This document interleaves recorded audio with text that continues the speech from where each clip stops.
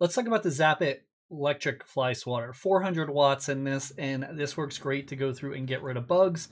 Comes in a 2-pack. They both come in the same box. I received this probably about 2 years ago, and I'm still using it.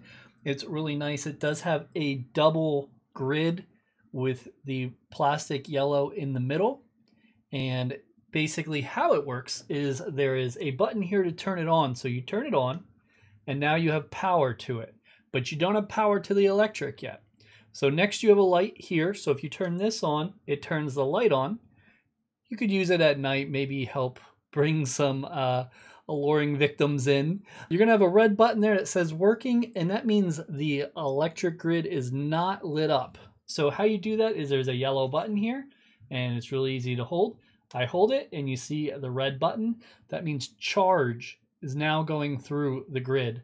I can let go and it'll stop. And you can also notice the light does dim a bit because most of the charge goes to the grid. Now that you know that, how does it work? Well, it works really well. If you have gnats in your home, perfect. Flies, sure. Fruit flies, get them. I've got more fruit flies than anything because they like to invade my house, and I will always challenge them, winning about 85% of the time. Sometimes they just disappear. Anyway, yeah, I use it inside and outside. It keeps the fruit flies down inside, and outside it helps against bugs. You do have to be careful against some bugs. The bigger they are, the harder they're going to be to take down. If it's like a bumblebee, for example, you're probably not going to be able to kill it with one hit.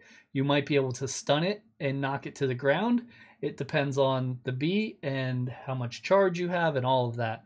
But most of the time, if you get like this thinner bees, you can knock them down with this, but the bumblebees or the carpenter bees are a little harder to deal with. However, when you do swing, you can always swing at the ground and step on them as well. With this, if you go through and catch them like this and they're like landing on it, they're going to continue to fry and they're probably not going to be able to get off. So if you're swinging in motion, it's going to knock them, but if they land on it and you fry, sometimes I know it sounds gross, but they basically melt to it. And you just hold the button down and they will disappear eventually. So that is how this fly swatter works. It is a little cruel when you think of it that way, but it does the job and keeps the bugs down. A few questions about this. This is a micro USB, so you do need that to charge it. It does come with that cord, so you can go ahead and plug that in and charge it. If you have any problems, you just go to their website. It's zap-it.us, and you can contact them there and they'll be able to help you out. When you do come in contact with a bug, it will make a spark and it will make a sound as well, basically an electrical sound because it's getting zapped, similar to a regular bug zapper that's out in the backyard, but not quite as loud.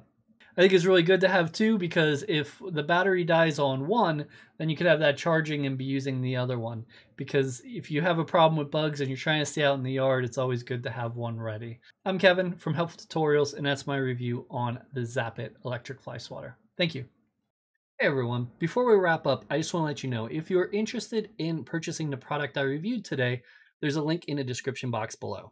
Just to be completely transparent with you all, I do earn a small commission from any purchases made through the link, but it doesn't cost you any extra.